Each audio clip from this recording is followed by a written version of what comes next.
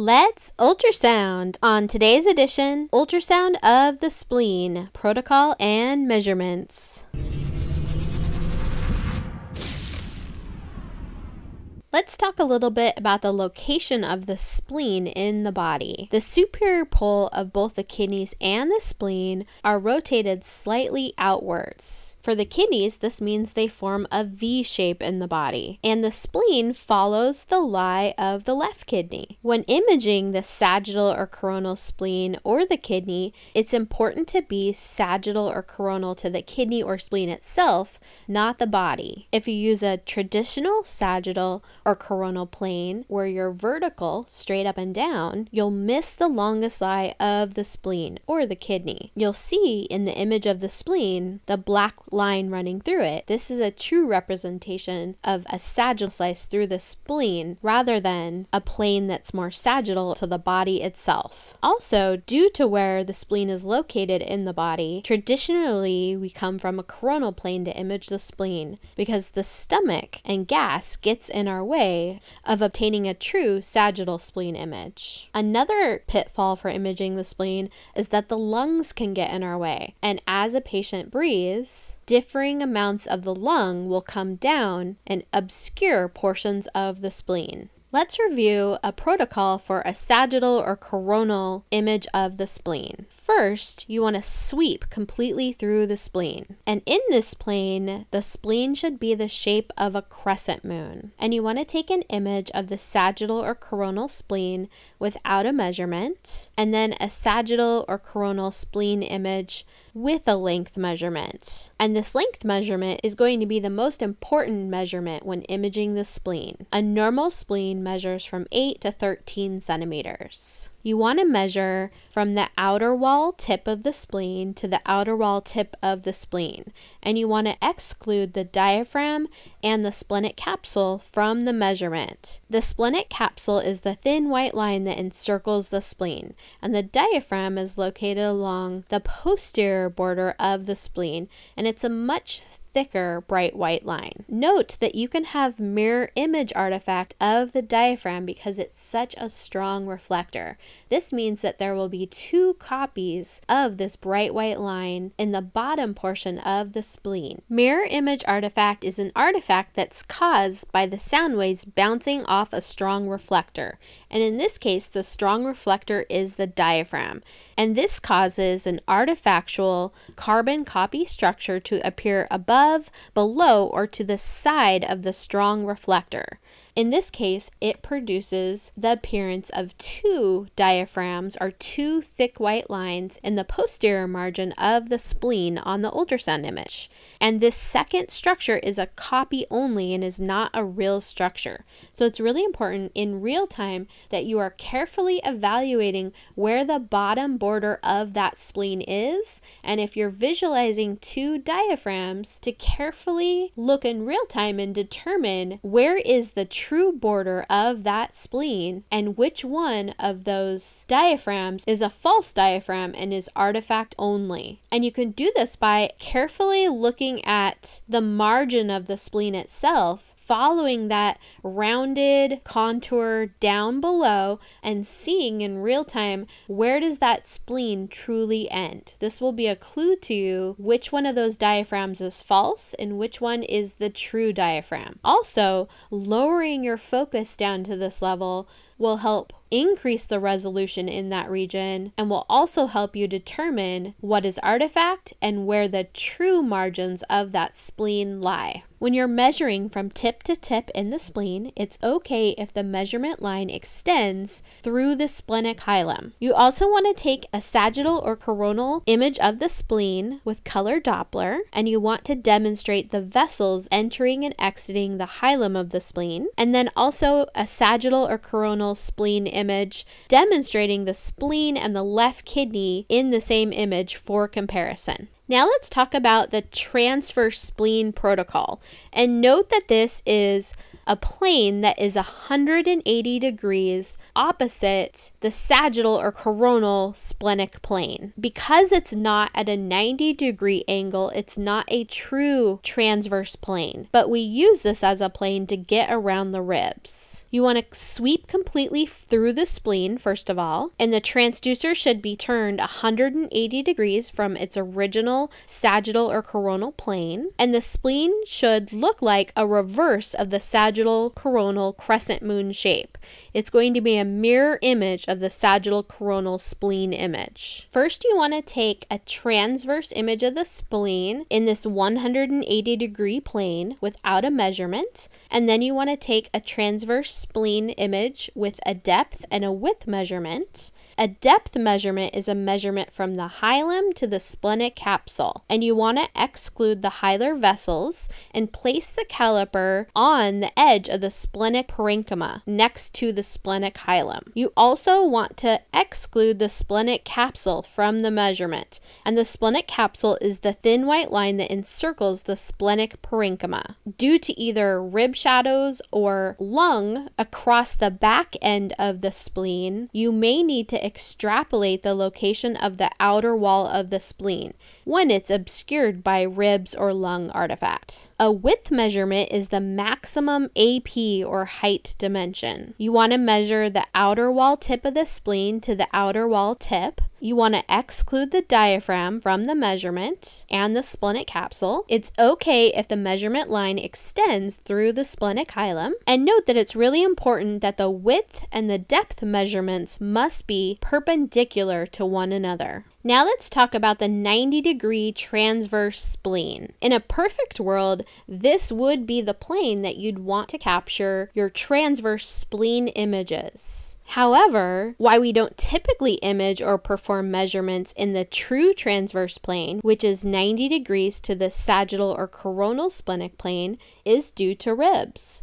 Rib shadows obscure much of the parenchyma in a true transverse splenic plane. So to get around these ribs, we rotate the ultrasound probe 180 degrees from the sagittal or coronal plane and use this as our transverse plane. Though, in actuality, it's not a true transverse plane when you're 180 degrees. A true 90-degree transverse plane has a wedge or rounded triangle shape. It is, however, important to go to this 90-degree true transverse plane and carefully sweep through the splenic parenchyma in this plane to ensure that no masses or pathology are being overlooked. And in this transverse splenic protocol, we sweep superiorly and inferiorly to the spleen. And note that this will be exactly 90 degrees from the sagittal or coronal plane, and it's going to be transverse to the spleen itself, not transverse to the body. Now let's talk about image optimization for the spleen. First of all is frequency. You want to use the highest frequency that allows you to clearly penetrate and visualize all the way down through the diaphragm at the bottom margin of the spleen. TGC is the next control that needs to be optimized, and you want to ask yourself, is the anterior tip or portion of the spleen darker than the rest of the splenic parenchyma?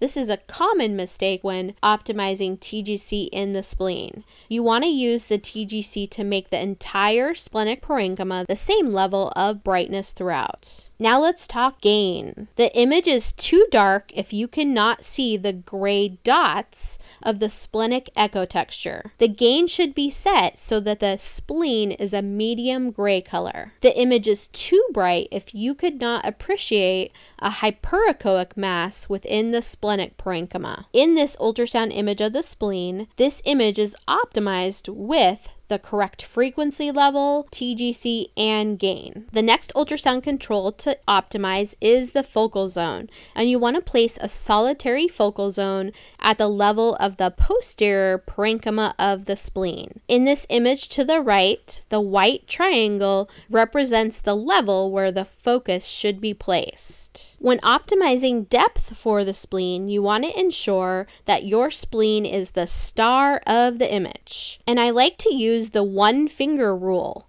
Place one finger at the bottom of your ultrasound image. The diaphragm below the spleen should just skim the top of your finger. This helps ensure that you don't have too much depth and that the spleen is not crammed into the near field of the image. This also ensures that you do not have insufficient depth and that a portion of your spleen is either cut off on the bottom of the image or is in danger of being cut off. And note that splenic depth changes sometimes dramatically as a patient breathes in and out. In this image to the right, there's too much depth in the image, which means there's too much empty space at the bottom of that image that could be filled with information about the spleen if the depth was better optimized. Another important optimization factor when performing an ultrasound of the spleen is ensuring that the spleen is not off-axis within the ultrasound image. Questions you should ask yourself to determine if you're off-axis when you're imaging the spleen. Number 1, can you see the anterior tip of the spleen? One of the most common mistakes when first learning to image the spleen is that the spleen is not centered within the ultrasound image, and either the anterior tip or the back border of the spleen is cut off in the image. So you want to ask yourself, can you see that anterior tip? Is your spleen centered in the image? And have you included the maximum amount of the back wall possible? For a sagittal or coronal plane, the spleen should be a crescent moon shape. And for a transverse plane, you should be 180 degrees to the sagittal or coronal plane. And for that transverse plane, your spleen should be a mirror image of the sagittal or coronal image, which will look like a reverse crescent moon shape. You also want to ensure that you can clearly visualize the diaphragm in the posterior portion of the image, and that you're visualizing the true diaphragm, not mirror image artifact. In the ultrasound image to the right, the spleen is centered within the image. The anterior tip of the spleen is clearly visualized. You can see the maximum amount of the back border of the spleen. The spleen is a crescent moon shape in the sagittal or coronal plane of the spleen, and the diaphragm is clearly visible. This is a properly optimized image of the spleen. Now let's talk about some tips for imaging the spleen. Most of the time, you're going to be able to visualize the spleen better with the patient in a supine position. If you cannot visualize the spleen when the patient is in a supine position, then roll your patient into a right lateral decubitus position. Remember that the spleen does not lie in a straight vertical plane in the body. The superior pole of the spleen is rotated slightly outward or laterally in the patient. So you will need to rotate your ultrasound probe slightly in order to capture the longest lie of that spleen. Remember, it's sagittal and coronal to the spleen itself, not the body. Another important point is that the spleen is located way up high and it's tucked up under the ribs. So if you place your probe at the waist level, you are way too low. Also, if you try to come from a true sagittal plane from the front of the body, then the stomach gas is going to obscure the spleen in most cases. Due to the position of the stomach, the spleen is typically imaged from a coronal plane, though this is most commonly still annotated sagittal or long on the ultrasound images. And often you're going to need to move your ultrasound probe more towards the back of the patient in order to visualize the spleen. If you are too far anterior in the body, you may not be able to visualize the spleen. Now let's talk about splenic windows. To image the spleen, our probe is rotated slightly at an angle, and to get different windows for the spleen, we're moving up and down rib spaces with this probe held in a plane that's sagittal or coronal to the lie of the spleen itself. For a transverse plane, you're going to also be moving up and down rib spaces with the probe held 180 degrees upside down from the sagittal coronal plane. If the anterior tip of the spleen or the back of the spleen is being cut off in the image, meaning that the spleen is not centered in the image, then you want to slide your probe either more towards the patient's front of the body or more towards the back of the body. But most of the time you want to remain in that same rib rib space, and it's just a gentle sliding motion to center that spleen within the ultrasound image. In the ultrasound image shown, this is a transverse spleen with measurements. And note that there's too much depth in this image. The depth is not properly optimized, and there's too much empty space at the bottom of the screen. Now let's talk about some breathing techniques that can help when imaging the spleen. There's 4 breathing techniques that you can use when doing an ultrasound of the spleen. The first technique is stop breathing. You want to ask the patient to not breathe in or out, but to simply stop breathing, and then ask them to hold that and not take a breath in or out. Since the spleen is so close to the lungs, as the patient breathes in and out, the lungs can come down over the splenic parenchyma and obscure portions or all of the spleen. The next breathing technique is to have the patient take a large breath in. So you ask the patient to take a big breath and then hold that breath. Most commonly, this is not going to be a helpful technique when you're imaging the spleen, as most of the time it causes the lung to come down over the spleen, obscuring the spleen. However, in a small number of cases, this is the only way to visualize the spleen. The next breathing technique is to have the patient take a small breath in. And this is usually the most common or most utilized technique when you're imaging the spleen. Ask the patient to take a small breath in and then hold their breath. And the last technique is letting all the breath out. You ask the patient to blow out all their breath and then hold it.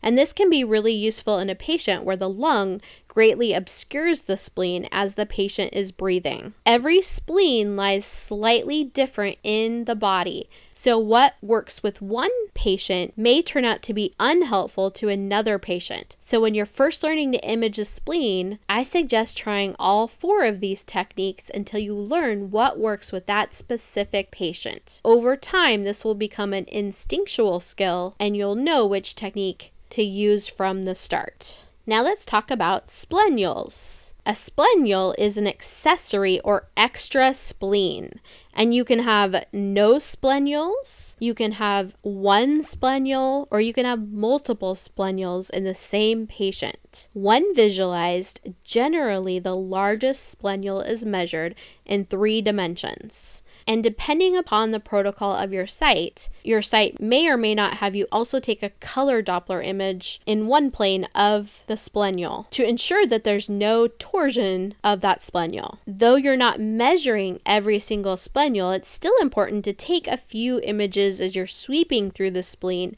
to document the presence of any additional splenules. Though most commonly in practice, only the largest splenule is going to be measured.